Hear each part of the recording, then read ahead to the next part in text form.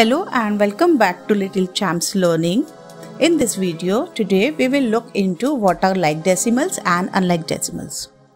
Without wasting any time, let me consider one example, which is 5 tenths, 89 hundredths and 53 thousandths.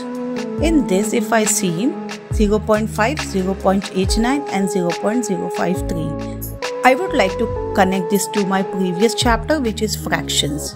If you go back to fraction and see what are like fractions and unlike fraction. I am doing this comparison because you know decimals are related to fractions. They are special type of fractions which have denominator 10, 100 and 1000. So when I see in fractions, all the numbers which have same denominator are known as like fractions, whereas all the numbers, if you have bunch of fractions and if the denominator is different, then they are known as unlike fractions. Okay, the same way if I say 0.5, so in fraction it is 5 over 10, 0.89 it is 89 over 100 and 0.053 is 53 over 1000. If I compare this, so I have denominator 10, 100 and 1000 which is not same. So this series is they are unlike decimals. So here I would like to conclude that like decimals are the decimals which have equal number of decimal places after decimal number, whereas unlike decimals are the decimals which have different decimal places like 0.5, 0.89 and 0.053, and they are known as unlike decimals. Okay, so now let's see how to convert an unlike decimal into like decimal. So let's see the same example, 0.5, 0.89 and 0.053. To convert unlike decimal into like decimal, I need to check which number has the biggest decimal places or the more decimal places among all. So here I have 0.053. It has 3 decimal places after a decimal number. Then I come back and I compare 0.89. It has 2 decimal places. I am just going to add a 0 to convert this to the previous one.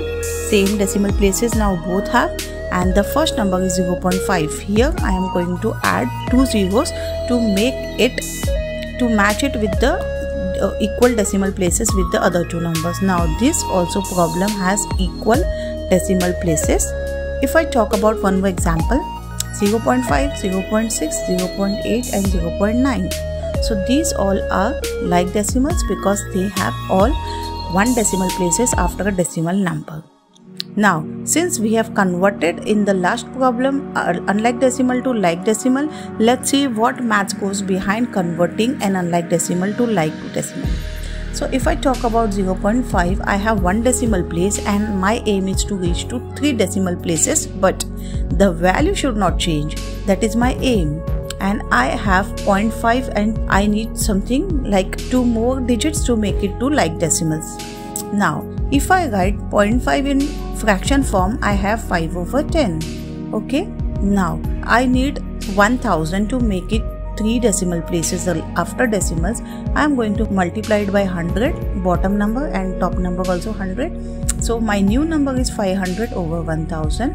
If I convert this again to my decimal number, so I have 0.0500. So this, I hope you have understood that without changing the value, this is the way how you can convert an unlike decimal to a like decimal.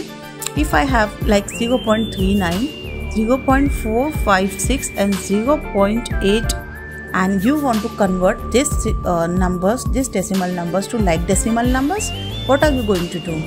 Step 1, you need to consider the biggest decimal places which number is having. Here I will see 0.456. Now I will add 2 zeros after 0.8 to make it 0.800.